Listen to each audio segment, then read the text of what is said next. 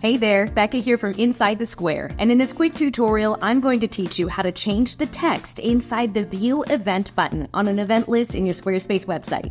As always, the codes I'm about to share are listed in the description below, but I'll go ahead and share my screen with you to teach you exactly how to use them in Squarespace. Let's get started.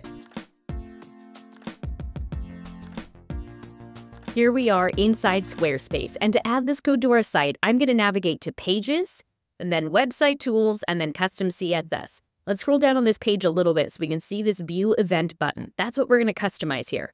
I'm going to add this line of code that says Event List Button, and then I'm going to say font size 0, exclamation point important.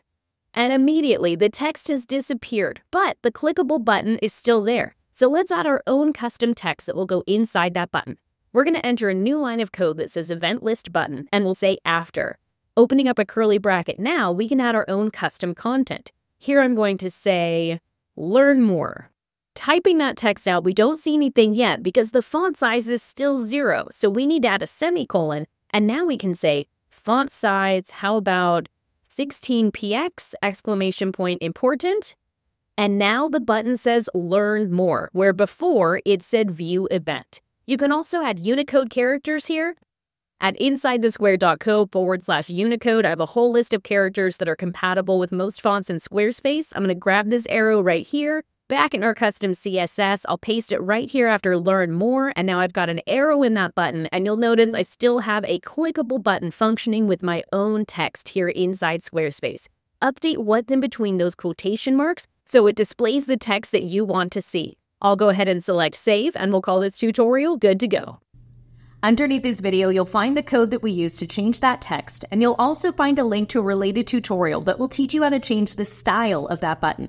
By default, it's set to match the style of your primary button in Squarespace, but you could use just a little bit of custom code to change even more details about it, like the background color, the size, the shape, all kinds of fun stuff. Check out that related video linked in the description below to learn more.